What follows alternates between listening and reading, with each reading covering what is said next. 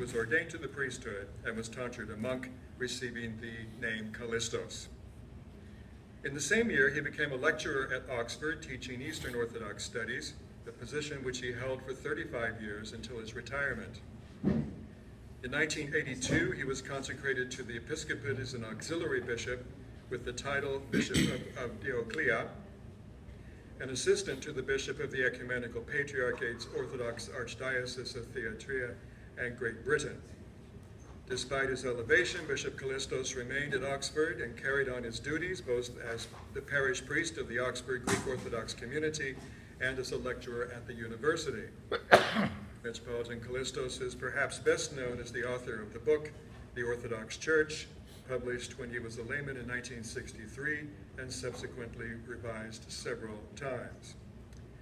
Since his retirement in 2001, Metropolitan Kallistos has continued to publish and give lectures on Orthodox Christianity, traveling widely.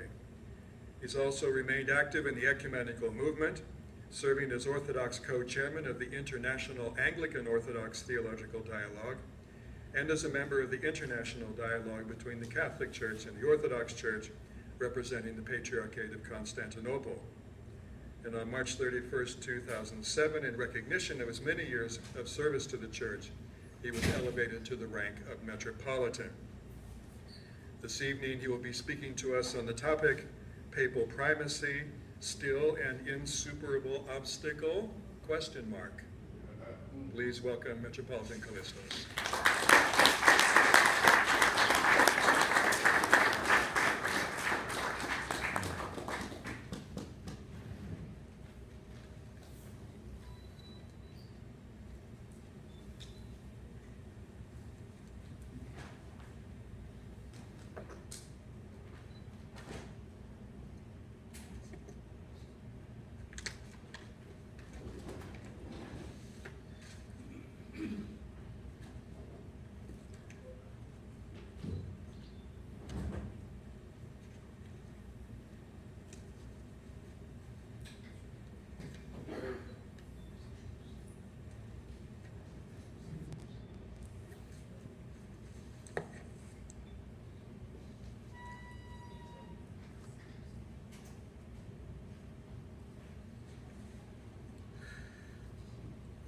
Before I attempt to answer the question in my title, let me recall memories of 5 different popes.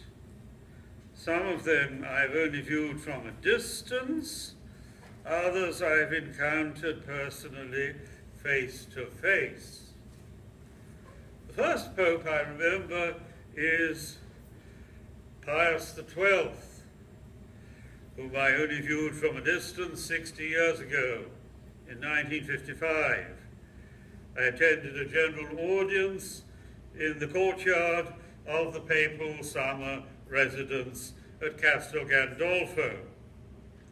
The Pope appeared on a balcony, high and lifted up, and as he began to confer his apostolic blessing, the heavens opened. In the pouring rain, others held up for papal benediction their rosaries and their statues of the Sacred Heart. I held up my opened umbrella. To my regret, I never saw John the 23rd, either face to face or at a distance. But I note in his case the supreme importance of human freedom, of acts of voluntary choice taken by human persons in their conscience before God. As far as I recall, at the time of his accession, nobody in the Catholic Church or outside expected a further ecumenical council. Many people felt that this was unnecessary since the proclamation of infallibility at Vatican I in 1870. In 1950, the dogma of the Assumption was proclaimed not by a council, but by the Pope alone, though, of course, he only did so after worldwide consultation. Less than 3 months, I think, after his accession, on the 25th of January 1959, John the 23rd, out of the blue, announced his intention to summon an ecumenical council. I don't know whether we have any evidence of precisely what influenced him to make that decision, but it was his personal decision. And it was this personal decision that he took on his conscience before God that has transformed the Catholic Church in the last half-century. I note that events happened with surprising speed. The announcement was made in January '59, and less than 4 years later, the 1st of October 1962, the Council actually met. It's interesting to contrast the Orthodox time scale. In 1903, Patriarch Joachim III put out a famous encyclical, and here he stressed the need for meetings between the bishops of the different Orthodox churches. And here we have the seed of the later decision to hold a Holy and Great Council. Yet, 112 years later, this Holy and Great Council has not actually met. There's a firm expectation that it will do so next year, 2016. I shall believe that when it happens. Father George Florovsky used to say, the highest and most promising ecumenical virtue is patience. Well, that certainly applies to Orthodox decisions.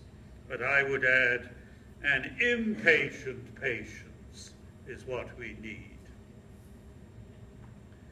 Next Pope whom I saw, though again only from a distance, was Paul VI. I see him as one of the greatest of the modern popes, too much neglected. In June 1973, I was present at Mass in St. Peter's to mark the 10th anniversary of his accession. I was able to attend without a ticket. Surprisingly, St. Peter's was not at full. And my chief memory of that occasion is Pope Paul's sadness. He was not at all triumphalist or exuberant. He spoke in a subdued, even a sorrowful spirit. John Paul I, as with John the 23rd, I did not see either from a distance or face to face. But I met John Paul II several times face to face, particularly when I went as a delegate from the Ecumenical Patriarchate on the feast of St. Peter and St. Paul. The protocol on those occasions is that on the eve of the feast, there is a private meeting between the 2 or 3 Orthodox delegates with the Pope. And then on the feast day itself, we attend High Mass and then have lunch with the Pope. On my first visit, I remember Pope John Paul's puzzlement. You, he said, an Englishman, an Orthodox bishop? How is that possible? On the later visit, 20 years later, when I saw him, and I don't think he remembered our previous meeting, he said exactly the same words.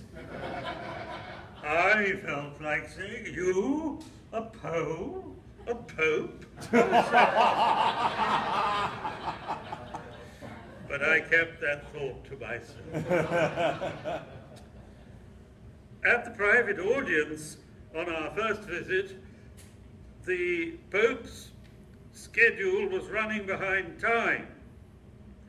He was receiving the credentials of an ambassador from one of the more dicey South American states. And quite clearly, he did not wish to make this a purely formal occasion. He was grilling the man sharply on the human rights record of his state. And when eventually the doors opened from the Pope's private study and the ambassador emerged in all his glory, in his morning dress with all his medals, he was literally mopping his brow. The Pope had clearly given him a hard time of it. And when we went in, Pope John Paul said to us, don't let's read our speeches now. We can read them tomorrow in the Osservatore Romano. Let's just have a talk together. John Paul II was a populist who could command the enthusiasm of vast crowds, grandiose in spirit. The building outside that window makes me think of his spirit a little in its grandiose style of architecture. But he was also a simple and straightforward person with warmth and humor. Benedict XVI, lunch with John Paul II. After the High Mass, there were many guests, and the Pope presided with éclat and distinction. But lunch with Benedict XVI was just for the three of us, Metropolitan John Zizioulas, myself, and the Pope, three old university professors. And we discussed academic life. But I remember that the meal ended with a superb glass of limoncello that was specially supplied to the Pope from a village in North Italy. With Pope Francis, I've only so far had one meeting on the 24th of October 2014 with the members of the Orientale Lumen pilgrimage. I recall that in his address, Francis twice asked us, with some emphasis, to pray for him. And he also insisted upon the need for interior renewal. Indeed, without such interior renewal, there can surely be no progress in ecumenical dialogue. The quest for unity and the quest for holiness are essentially connected. This was a theme much emphasized by the Archbishop of Canterbury, Michael Ramsey. Let me use an illustration. It's my own illustration, not that of Pope Francis. A 6th century writer from Palestine, Abba Dorotheos, uses this image. Imagine, he says, a circle marked out on the sand. And the center of the circle is God. From the circumference leading to the center, there are a series of lines. And these lines are the path which different human beings follow. Such, he says, is the nature of the Christian life. The closer we come to God, the closer we come to one another. And the further we are from the center, from God, the further we are from one another. In this way, we cannot have unity among each other unless we are all of us more closely united to the center of the circle, to God. Reflecting on unity, let us keep in mind the perceptive words of a great ecumenical pioneer, the Russian theologian, Archpriest Sergius Bulgakov, who died in 1944. He used to say, unity is something that we already possess and that we are still seeking. Unity is both a gift and a task, both a present possession and a future hope. We need to hold in balance the already and the not yet. In the case of Orthodoxy and Rome, there is evidently an impressively large amount that we already possess in common. Faith in the Holy Trinity, in the cross and resurrection of God incarnate, through whose sacrifice the world is redeemed, in the communion of saints, whose prayers support us. We have a shared devotion to the Holy Mother of God. May her protecting veil draw us to greater unity. We have a common faith in the mystical supper as the true body and blood of Christ. We share likewise a common expectation, waiting for the second coming of the Savior. Whether Orthodox or Catholics, together we recall Christ's words, "Surely I am coming soon." And together we respond, "Amen, come, Lord Jesus." In our work for unity, let us never forget the parousia. Let us always be eschatological ecumenists. But in other matters, Catholics and Orthodox are still seeking unity, especially in 4 major areas. There is first the procession of the Holy Spirit. And this has 2 aspects. On the one side, the addition to the creed of the Filioque in the Latin West. This was inserted without ecumenical consent. And so we Orthodox still say to Rome, leave it out. As St. Mark of Ephesus said at the Council of Florence, this sacred deposit, this holy creed, we ask back from you. Restore it to us as you received it. But of course, you Eastern or Catholics don't use the Filioque. But then beyond that, we have the doctrine of the double procession. Not just the addition to the creed, but the theology behind it.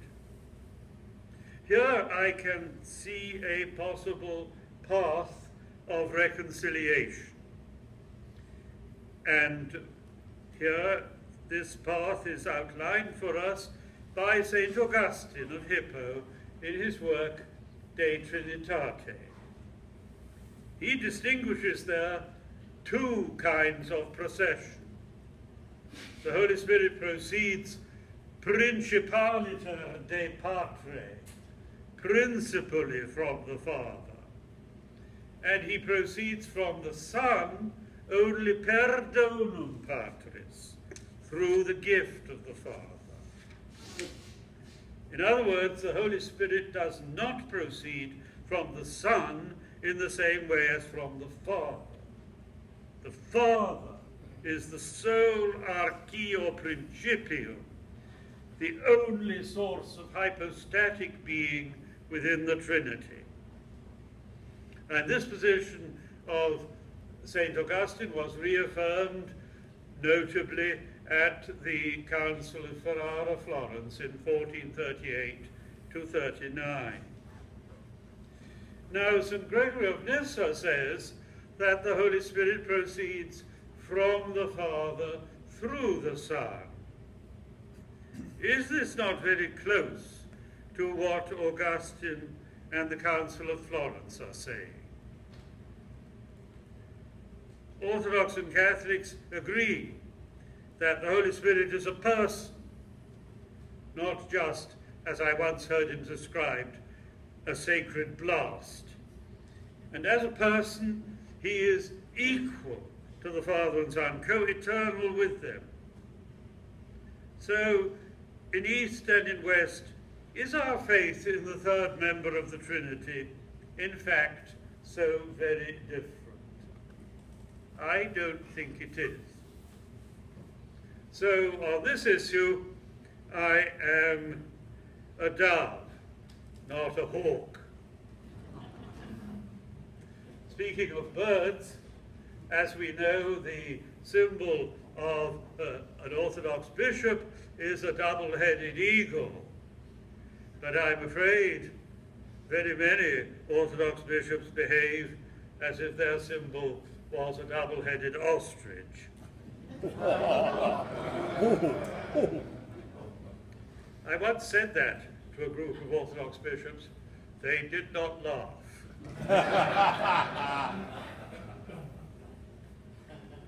So we may turn to the second possible difference, purgatory.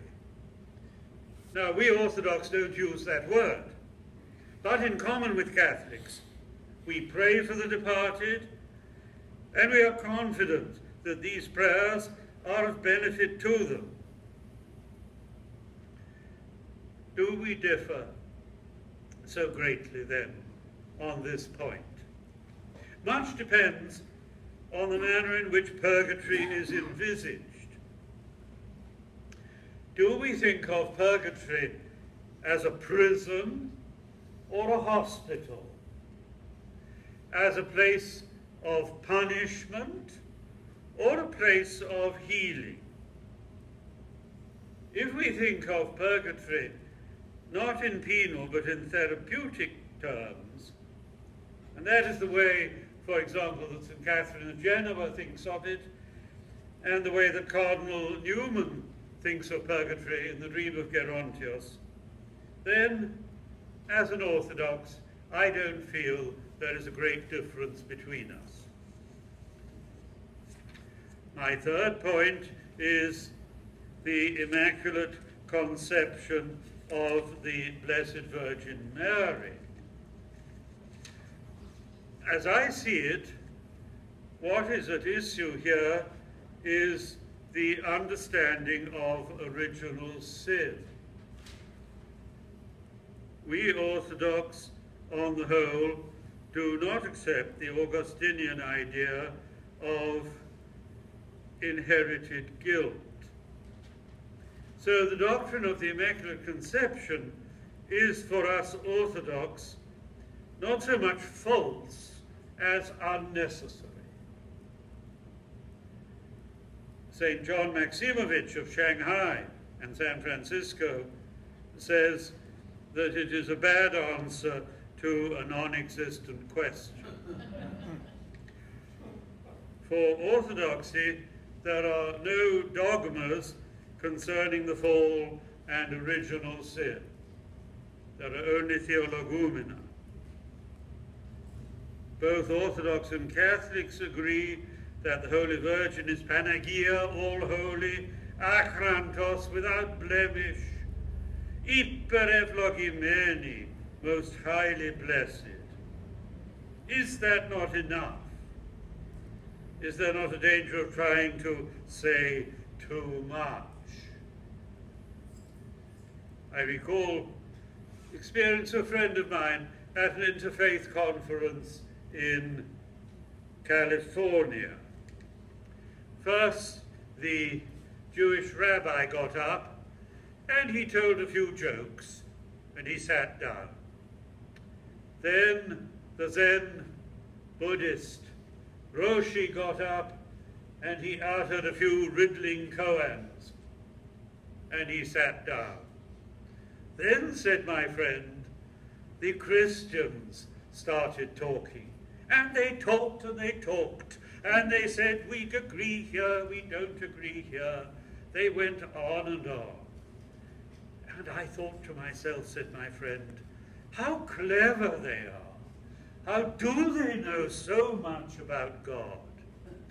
And then I thought, if they know so much about God, why can't they just keep quiet? What remains? Among my 4 points, I don't, and Father Chaft will be pleased to hear this, include Palamism, because I don't think that there is a fundamental difference between Orthodox and Catholics over the theology of St. Gregory Palamas, whose office is included, yes, in the Greek service books used by Eastern Catholics. But we do have the question of the papal claims, primacy and infallibility. To me, the more serious is the first, primacy, because as it is often interpreted, infallibility appears almost to be a tautology. It's almost as if we said, the Pope speaks the truth when he speaks the truth. Now, the points at issue for me as an Orthodox, and here I ask them as questions. First, as regards primacy, does the Pope have supreme, direct, ordinary jurisdiction in the Christian East? If so, when did he exercise such jurisdiction in the first millennium? And was his exercise of such jurisdiction accepted by Eastern Christendom? I was interested that on a recent occasion I heard Cardinal Koch saying that we don't claim, as Catholics, direct jurisdiction in the Christian East, though how he could reconcile that with Vatican I, I'm not quite clear. Then secondly, as regards infallibility, does the Pope possess a charisma not given to other bishops whereby he discerns the truth? Gifts of grace are conferred through the sacraments. The Pope has no sacramental ordination different from that of the other bishops. Can we predict in advance that provided certain external conditions are fulfilled, the Pope must inevitably speak the truth? That is a claim that Orthodox are unable to accept, but I am not sure whether the Catholic doctrine actually affirms that. But let me attempt a positive approach to papal primacy from an Orthodox standpoint. I have a little book at home called Nanny Says, and this includes sayings by old-fashioned nannies to their childish dependents. And one of the things that Nanny says is, if you can't say anything nice, don't say anything at all. That's another one that I recall from that book, which comes to my mind as I consider how much time I'm taking up. "How time flies," as the monkey said, throwing the alarm clock out of the window. My spiritual father, a Russian priest, Father George, and he would have assumed the congregation would have been standing. He said, when you're preaching and they start shuffling their feet, take no notice, just go on. When they start looking at their watches, take no notice, just go on. But when they shake their watches to see whether they've stopped, you'd better stop too.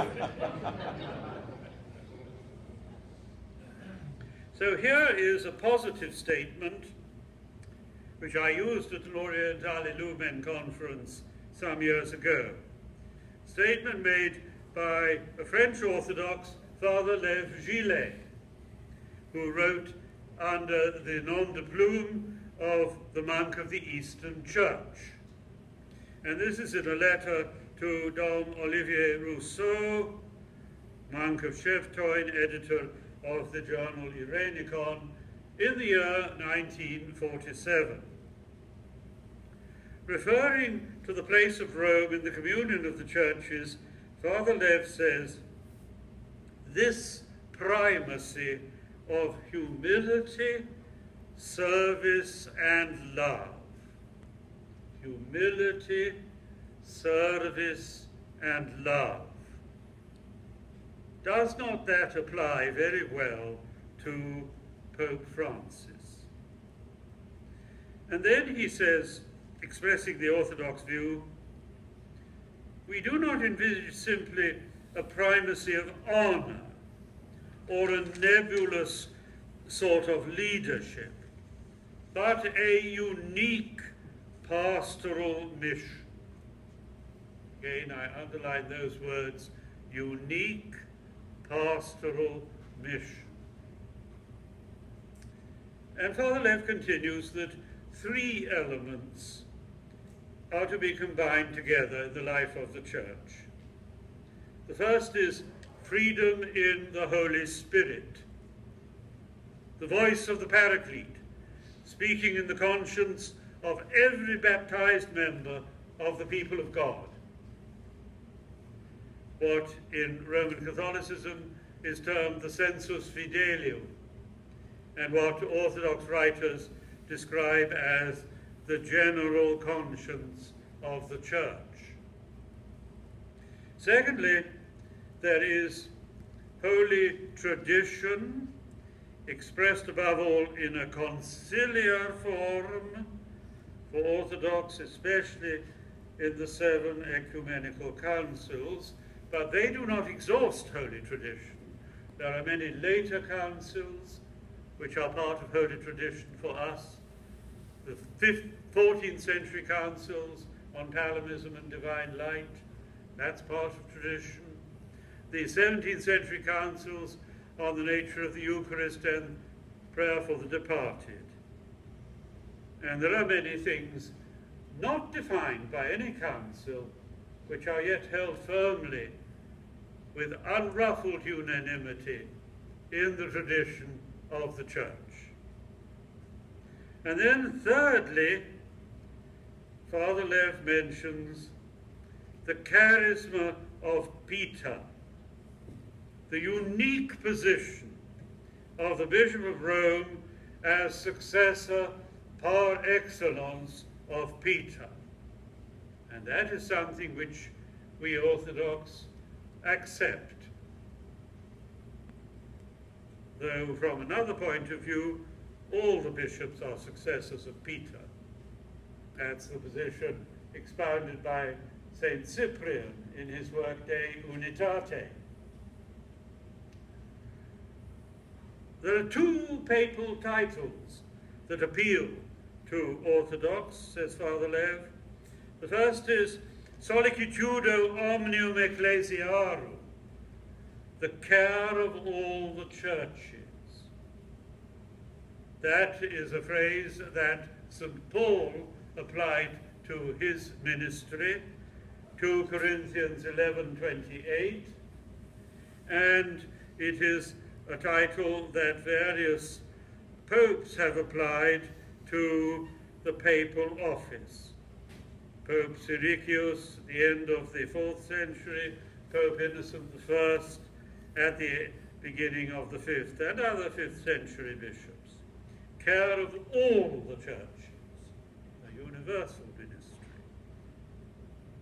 And then the second title that appeals certainly to Orthodox is Servus Servorum Dei, the servant of the servants of God.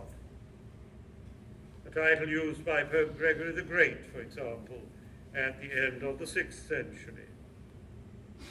Now, what we note about these two titles is that they are pastoral rather than juridical. They speak of service, of diaconia, rather than of superior power. If the Roman primacy is spelled out in this way, as by Father Ware, rather than in the language of Vatican I, then the papal claims need not be an insuperable obstacle. But is Father Ware's formulation sufficient? A unique pastoral mission. Would that satisfy the Catholics present? Let me, in the concluding part of my talk, speak of recent disappointments, or what might appear to be such. In the year 2007, Orthodox and Catholics met in the Byzantine city of Ravenna in North Italy. One thing I remember about that meeting was there were police everywhere. In the hotel foyer, lining the streets between the foyer and the place where we actually met, waiting outside the hall of our assemblage. And I asked myself, why are all these policemen here?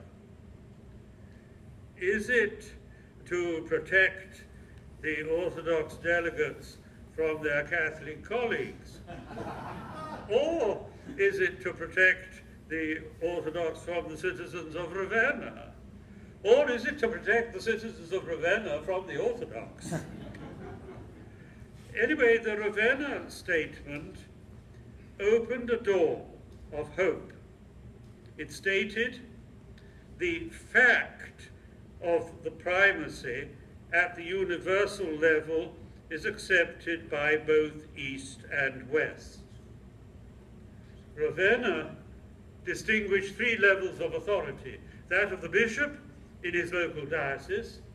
Then the Ravenna document said there is regional primacy, which means today the primacy of, for us Orthodox, the heads of the different autocephalous churches and patriarchs. But Ravenna distinguished a third level of primacy, that of the Pope, who they regarded not just as the senior patriarch, as many Orthodox do, but they considered that he has a universal ministry. That I consider a very important advance, because in the past many Orthodox have denied that the Pope is anything more than the senior patriarch. But Ravenna did not specify what the manner of the exercise of this universal primacy should be. This, they said, we leave for future discussions. But they made it clear that in their view, the Pope possesses a unique ministry, and that ministry is universal. But the Moscow Patriarchate was not represented at Ravenna. This reason, the reason for their absence, had nothing to do with Orthodox-Catholic relations. It was due to a disagreement about who should represent the autonomous Church of Estonia. But Moscow now states that it rejects the Ravenna statement. And this, to me, is a great disappointment.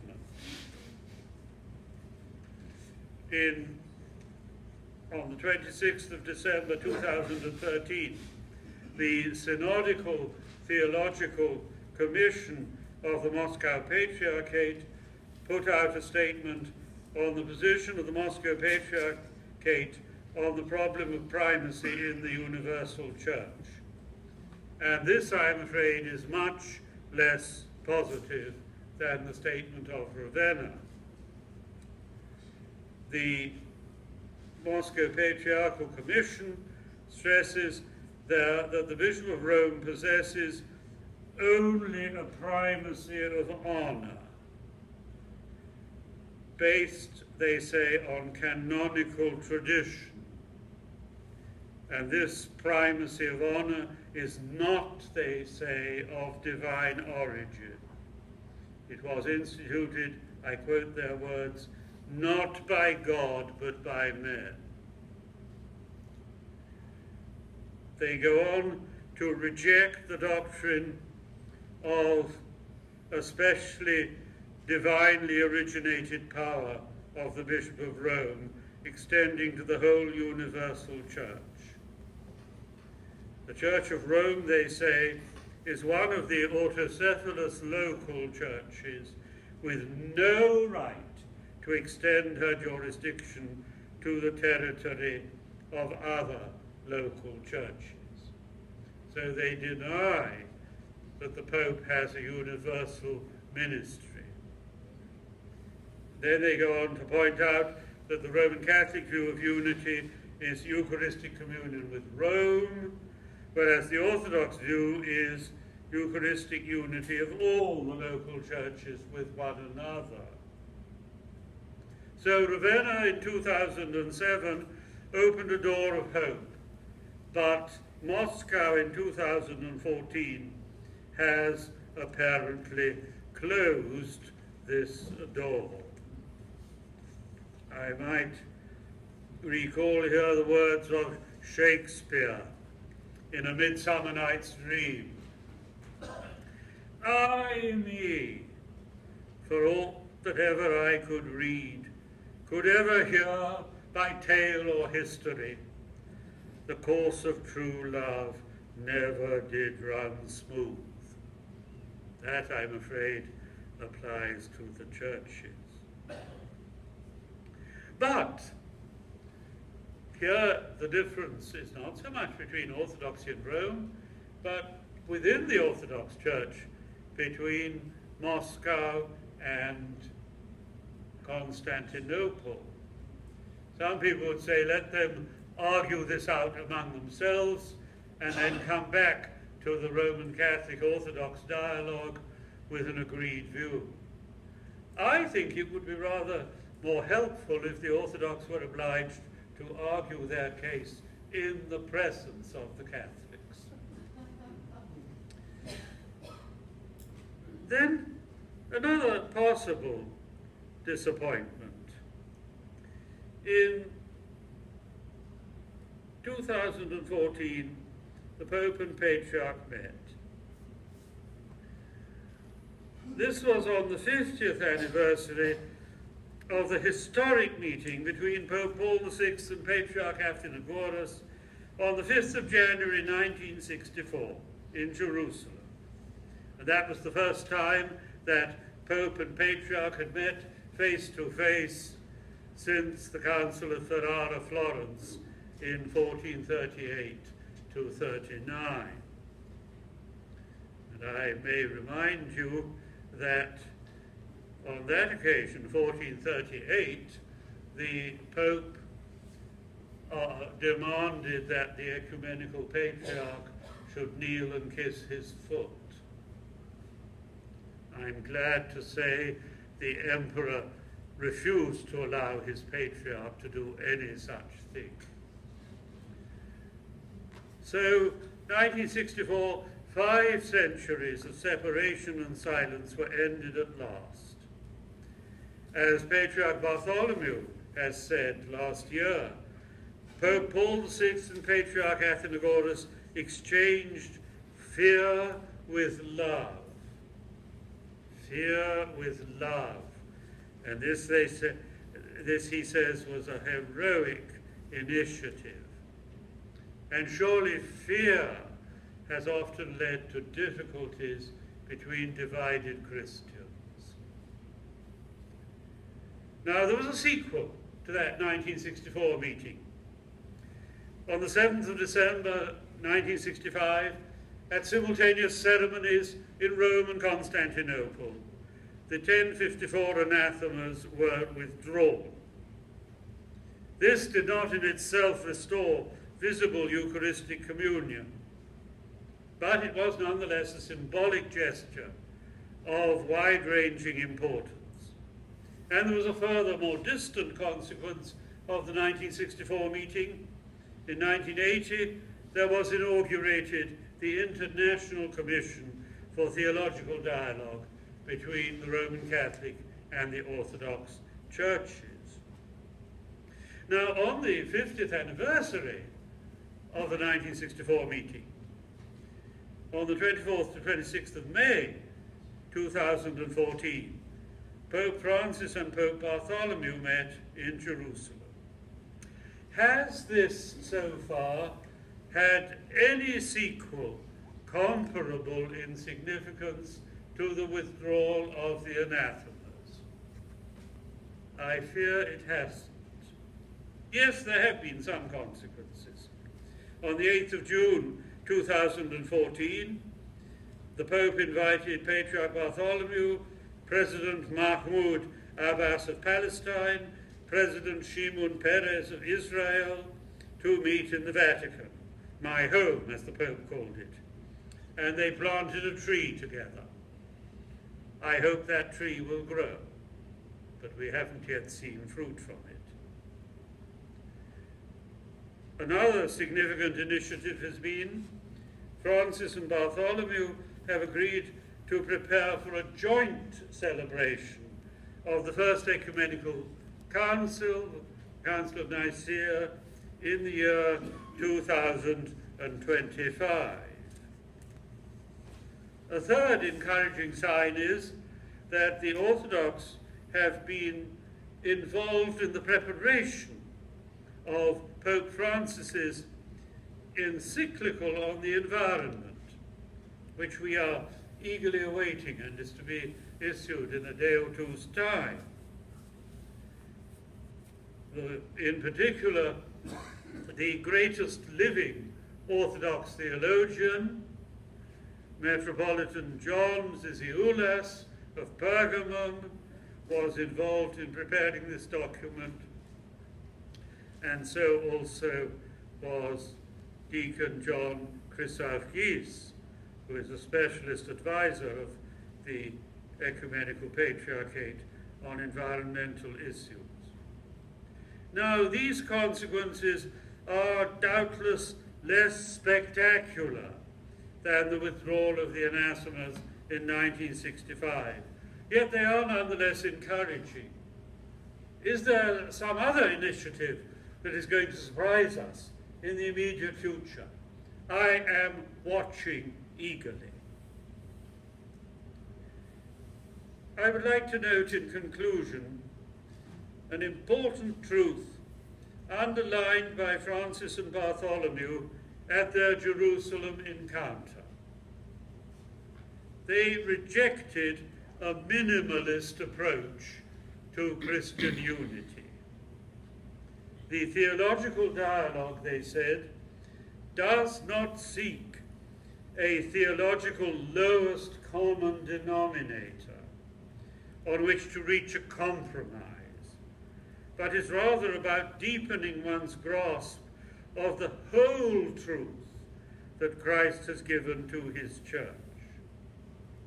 In other words, we are to seek to agree on a maximum, not a minimum, to unite in the full and total richness of our two traditions. Is that difficult? Yes, it is. But the Holy Spirit demands nothing less. Thank you.